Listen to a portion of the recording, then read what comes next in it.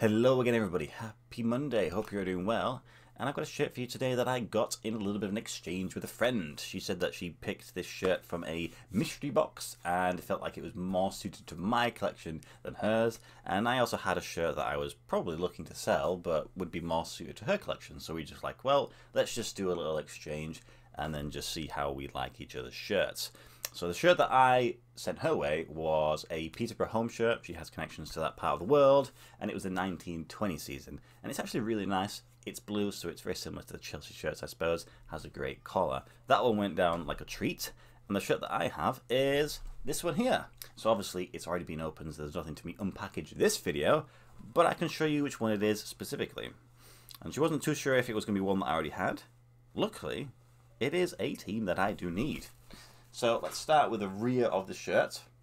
Some stuff there you can probably sort of notice straight away. It does say Charlie on the top there. Wonder where this one's from. Is it going to be Mexico? And if we turn it around and we see the front of the shirt, more than likely you can probably confirm that yes, it is a Mexican club.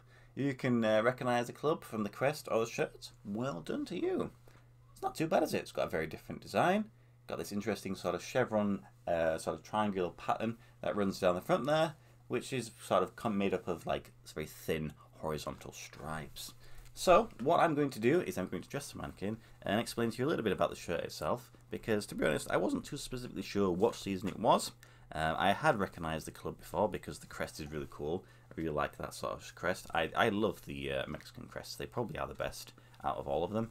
And then I'll explain to you a little bit about the club because they've got quite an interesting story. Okay then, mannequin is dressed, shirt's looking really nice. But who is the club, I hear you say? It's CD Veracruz, and they come from Mexico. And it's their home shirt from 2019-2020, so kind of a recent edition there. Like I mentioned, it came from a mystery box, so it's medium and has tags, so it definitely ticks all the boxes for my collection. The club comes from Veracruz. It kind of makes sense, doesn't it? They are colloquially known as Tiburones Rojos, probably not pronouncing that perfectly, which means the red sharks, which is present in the crest there, and also a little bit on the shirt itself, which I'll explain to you about in a minute. The club was founded in 1943, and they dissolved in 2019, which means, yes, this is their final home shirt that they ever wore before they ceased to exist. And what was the reason for their dissolving? Well, monetary issues, no surprise there. It kind of affects clubs all over the world. Kind of quite common in Mexico. Though I think recently they've released a statement saying that they paid all of their debts off and they look to return to League MX, the top division. Not really sure if that's possible or how that works because, well, kind of be like, right, okay, we stopped playing, but we're back now, so we're going to go back to the top division. Thanks, guys. So during this period when they were struggling with money, they were also kind of struggling on the pitch. They went 41 games without a single victory, which spanned across a full season and probably bookended either end of one season and another. And they didn't win a single game. They kind of became one of the worst teams in football history. How did they not get relegated? Does that mean that there was a team worse than them in the league? No, it just means that they paid off, which is something that you can legally do in Mexico. You can pay money. I don't know if it's still the case, but you certainly could pay money to the league. Millions of pesos, is that what it is? And that would be it. You'd be like, okay, so here's some money, we're staying. Which is a really dangerous thing for a club that already isn't paying their players, isn't probably paying the rent for the facilities, maybe the stadium. Let's use the last bit of money that we don't have to survive in a league that we do not win games. Oh, look at that, we've dissolved and we don't exist anymore. What a surprise. Feel sorry for the fans, to be honest. Reminds me of a team in Brazil, Ibis Sports, who are officially known as the worst team in football. I think it even says it on their crest. During 1980 to 1984, did not win a single league game, which kind of has become their identity. I think they kind of got upset when they did start winning games, which I think is quite funny. But with regards to this club, they weren't always terrible and they didn't always have issues. They have actually won the league title twice. You just kind of have to go a little bit further back in time to a period when people can remember it. 1945, 1946, and 1949, 1950 were the times that they won the league title. So it's been 70 years since they've won sort of silverware, certainly with regards to league silverware.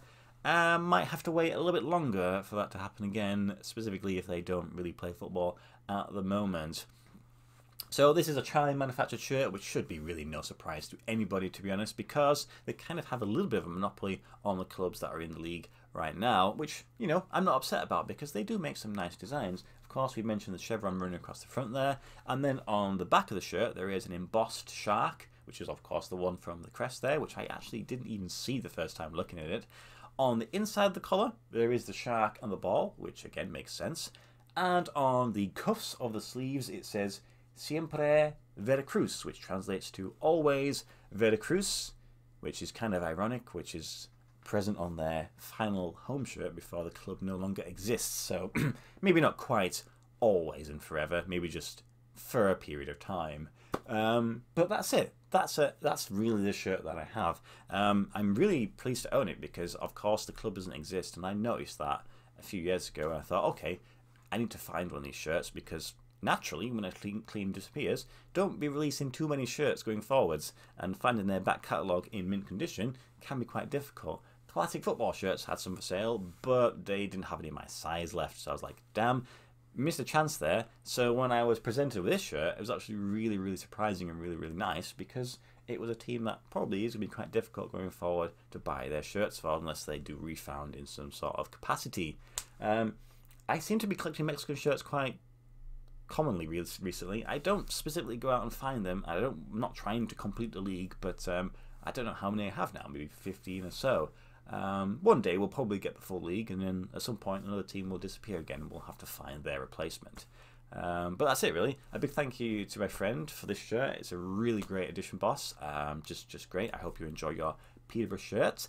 And that's kind of it really. The rest of the week videos for this week are going to be shirt openings also. We're going to have a player issue one on Wednesday, I think. And then on Friday it's mystery box time. It's the end of the month once again. I think you might actually be able to see it in the background. Could you imagine if this shirt was in that parcel again? That would be just ridiculous. I mean, we'll have to wait and see if that happens for that video. So, guys, hope you have a great week going up ahead. Thank you as always for watching my videos, and I'll see you again on Wednesday. Goodbye.